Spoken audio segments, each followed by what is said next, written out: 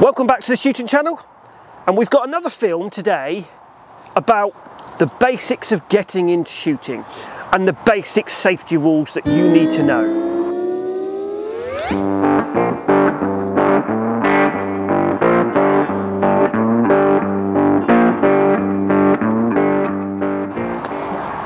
Because a lot of people have commented, we're new to shooting, but it's all a bit daunting of how to get into it. It's a gun. The first most important thing is a shotgun is a shotgun. It's not a firearm. A firearm is a rifle. So a shotgun is a piece of sports equipment. A shotgun, the maximum killing range of a shotgun is 60 yards. Really, a clay ground you will have 45 yards. And the biggest safety things is mostly common sense. So the first thing you want to do is you want to get safety gear. You want to get a set of glasses. You want to get a pair of earphones. I recommend SWATCOM ones. Hearing and eye protection is the biggest thing you need to think about. I would also recommend getting yourself a baseball cap, because if you're around a clay ground and you get a bit of clay in your head, it really hurts. If you get a bit of clay in your eye or a bit of clay in your head, it will hurt you. So get yourself a baseball cap. You can get yourself a shooting channel baseball cap. Email contact us at theshootingchannel.co.uk and Alex will help you with that. So baseball cap, a skeet vest. Again, I've worn lots of skeet vests in this world. My recommendation is either the Sealant ones. They start at 50 to 60 pounds, or you can get something like a tweed one like this. I wear the Harkelia one, but they've got to have this wide here so you slide the gun up into your cheek. And when you come into the gun, I've got the gun into my gun slip. The gun is always carried that way up. So this bit here is solid. It won't fall out. You never carry the gun that way up. If that falls out, you've done yourself probably £1,000 worth of damage straight away, because the stock will hit the floor and you've cracked your stock already. So it's always that way up. Or if you're walking across muddy fields, you can do that. But personally, if you're on a clay ground, that is absolutely perfect. When you take the gun out the slip, you put the gun onto the floor, the slip opens to there, you pull the gun out to its action, which is here, you push the top lever across, it opens, the gun comes out. When the gun goes back into there, close the gun up there, and then you can walk off. There is no rule about walking around a clay ground with your gun in or out the slip. It's up to you. The only thing I would say is if it's out the slip, you've just got to be careful. There's a bit of clay hit your stock or something like that, and you've got a brand new gun. Last thing you don't want to do is mark it. So that's all I would say on that. But a lot of, especially when you come to the trap and skeet, they all like carrying their guns around over their arms, something like that. That is about the safest way that you can carry a gun. You can put it on your toe, obvious reasons, not like that. The gun is open on your toe like that, perfectly safe. I don't mind carrying it like that. Now, some people don't like that, because if I'm in a crowded place and I walk around like that, you can easily smack somebody over the head with it. So if you do carry it like that, just remember it's got two ends. That is a definite no-no, all right? And I would say that is a definite no-no, really. Just not the done thing, doesn't look professional. So really, it's either like that, or underneath your arm, or like that. When you put the gun into a rack, the gun is open, the gun is pointed to the sky, close the gun, and it's stock down, barrel up, trigger guard facing out into the rack like that. So it's not like that, it's not like that. The gun is open there into the rack like that. When you take the gun out, the gun is pointed to the sky, you break the gun like that, and the gun comes out. When you get onto the stand, at a club or a competition ground, you will have a cage into that stand. At a shooting school, a professional shooting school, you will have a fairly big area, and that is so the instructor can move about the client. so they can make sure it's safe. The instructor will always be stood on the side of the gun. So if it's a left-handed person, the instructor will be stood here. If it's a right-handed person, the instructor will be stood here. The gun, the first thing that happens is the gun goes over that rail. The worst thing you can do is you do not put 2 cartridges in the gun, do that and then that. The gun is always over that rail.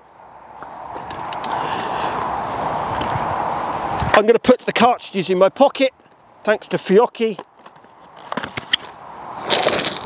So when you put the cartridges in the gun, the cartridges are put in the gun like that. You close the gun up into your line of view and you shoot there. So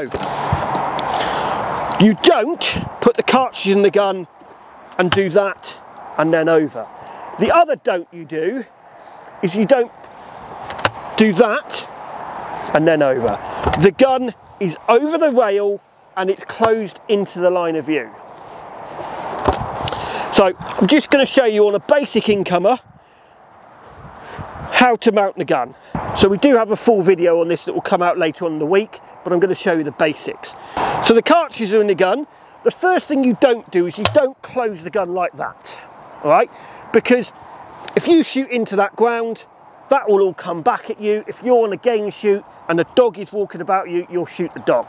The biggest thing you do, you don't close the gun there, because if you're on a game shoot and there's a flag or a beater picking up there, you'll shoot straight at them. You close the gun up there, which is perfectly safe. If I pull the trigger now, it's perfectly safe. So I close my gun there, pull.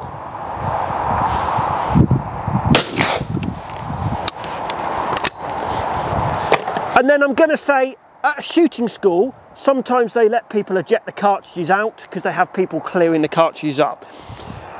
But when you go and shoot a competition, the done thing is to catch the cartridges and put them in the bin. So the gun is closed there, push it away, pull, pull,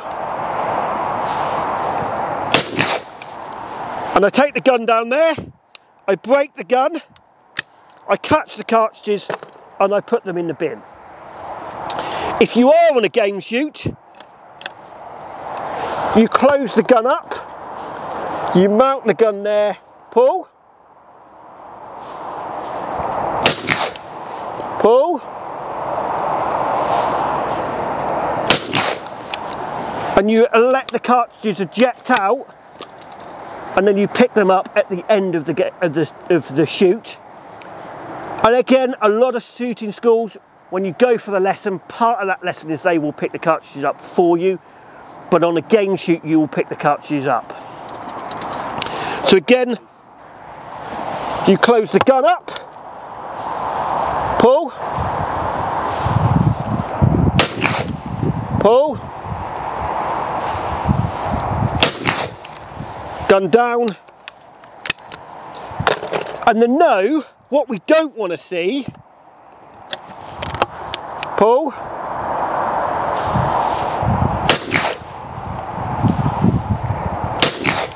is we don't want to see this, because the barrel is pointing that way. It is not the done thing. If you can't catch the cartridges, let them throw out. Most shooting schools will have something that picks them up. Do not turn around and do that. If you can't catch them, let them eject out. Safety first. Most important thing with shotgun shooting is it's a safe sport. The other thing that I will explain is you have auto safety and manual safety. So this particular gun is an auto safety. So I have to push that up all the time. And if you look, when I open the gun, it comes off. A manual safety is when you physically have to take it off and on. A manual safety, if I get this gun, the safety always stays like that. Now personally, I prefer that safety. I prefer the safety that it stays on all the time, because the most important thing is an open gun is a safe gun. A lot of people, they have a safety catch that comes on and off automatically, and they put 2 cartridges in the gun, and I'm pointing that at Alex's feet now, and I say the safety catch is on. All that's doing is it's one little piece of metal. Open gun is a safe gun. So personally, if you have got one of those, you can change them to a normal safety catch for about £25–30. So, and honestly, have a gun. You know, if you close that gun, it's ready to fire. If you open that gun, it's not. Do not fiddle with any safety catches. Most important thing that I need to think about. So, let me run that through again. So I pick my gun up out the rack. I get onto my stand. I've seen my target. My gun is over the rail. I put my cartridges in. I close the gun up. Pull. Pull.